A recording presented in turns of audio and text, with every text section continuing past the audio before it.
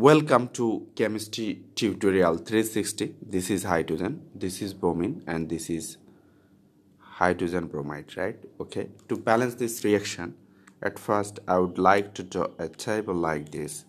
On the left hand side or reactant side, we have to count the atom. Here we have 2 hydrogen and here we have only 2 bromine. Okay, and here we have 1 hydrogen and here we have 1 bromine, right?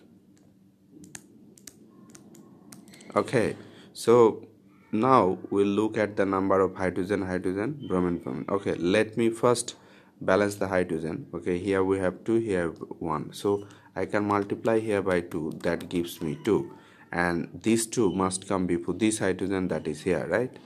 So I have to here put here 2. If I put here 2, the number of bromine will be changed, that is we are getting 2 bromine here, so I can write here 2, right? Okay, so our bromine is balanced, our hydrogen is balanced, so this reaction is balanced. Okay, now I would like to show you another way to balance this reaction, right? This is hydrogen. You can apply this technique in your examination hall. Okay, hydrogen and this is bromine, right?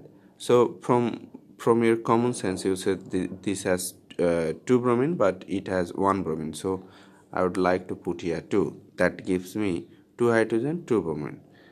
Now it is balanced, right? So it is not hard task to balance.